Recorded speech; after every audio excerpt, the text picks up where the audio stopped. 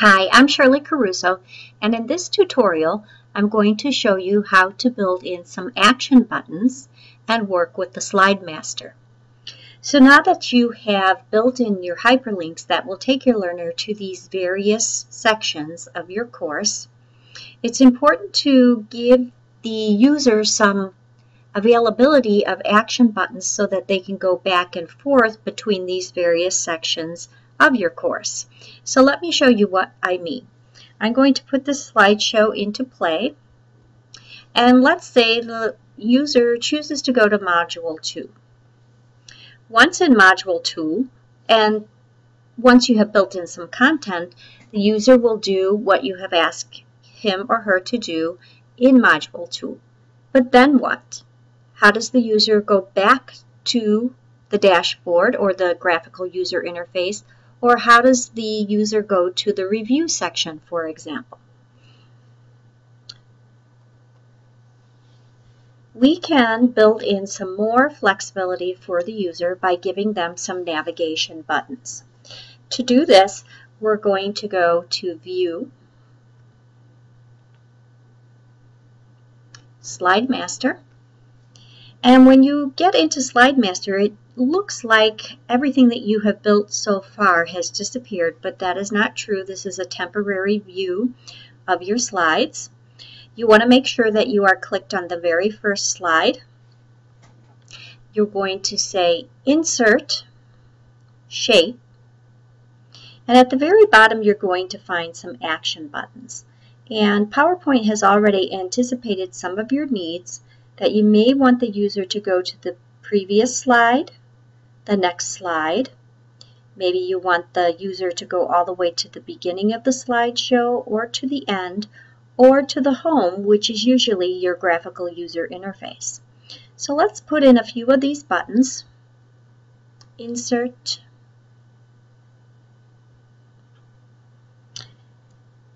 and we draw them wherever we want. Here's the home button. And it asks you, do you want to hyperlink to the first slide? And I'm going to say yes. I can say OK to this. So here's my home button, and I suggest you put them in the lower right-hand corner because PowerPoint already has some navigations that are built in, and they are activated by mousing over the lower left-hand corner. So we don't want to get these too confused. And keeping with my theme of black and white, I'm going to change the color here. I don't want it to be completely black, so I'm going to undo that. I'm going to do a shape fill, maybe. Let's see. Okay, I like that. And besides going to the first slide in my show, I would like the user to go to the previous slide or the next slide. So I'm going to go to Insert Shapes. I'm going to build in a previous button. And it's going to go to the previous slide.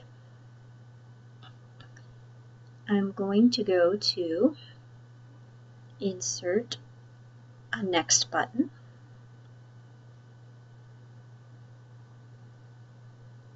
As well. And let's see what else is available to me.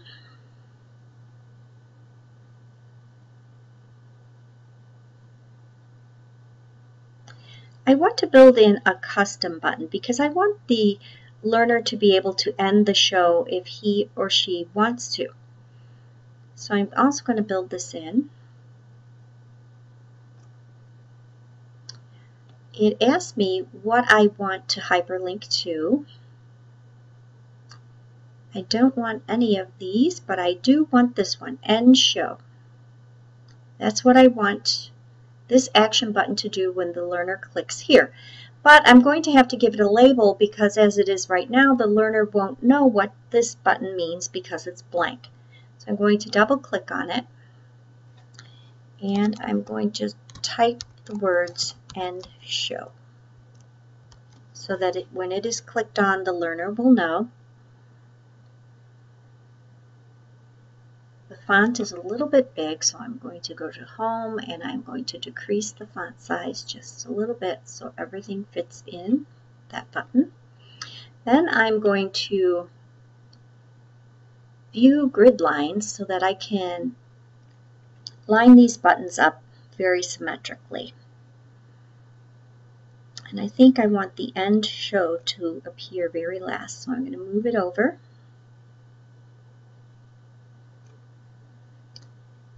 And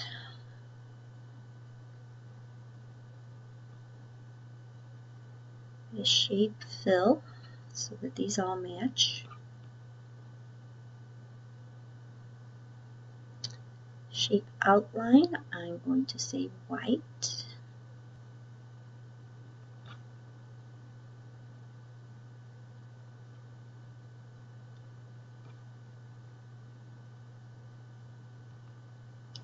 Move this one over just a little bit so that they're evenly spaced. And as you work on your tutorials, you may very well end up adding some more of these action buttons as you see appropriate. But for now, I just want to show you what working in Slide Master has accomplished. So let's go to View. Well, let's close Slide Master right here. And then let's put this in presentation mode, F5. And now we can see the buttons that we have just built are along the bottom here.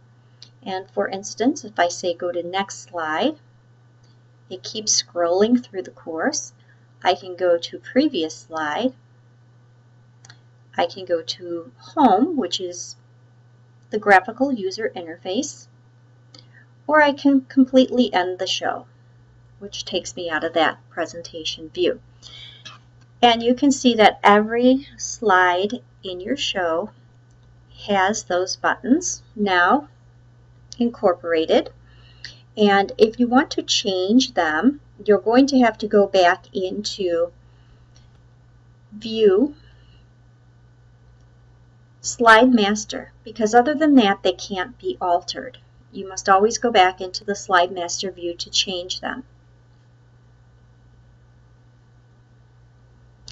If you decide that you want to add some more slides to your show, every slide that you add will automatically put these buttons in your slideshow. Now let's say that you did not want these buttons to appear on the first slide of your show. What you can do is go to Insert Shapes, draw a rectangle over them,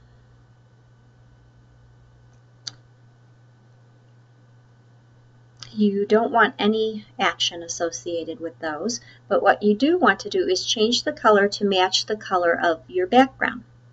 So we're going to change this to white fill with a white shape outline. Now those buttons are behind this shape, and they will have no function when this tutorial is in presentation mode. They do not even show here, and even clicking around here does nothing. I hope this tutorial on how to add in action buttons and work with Slide Master has been helpful.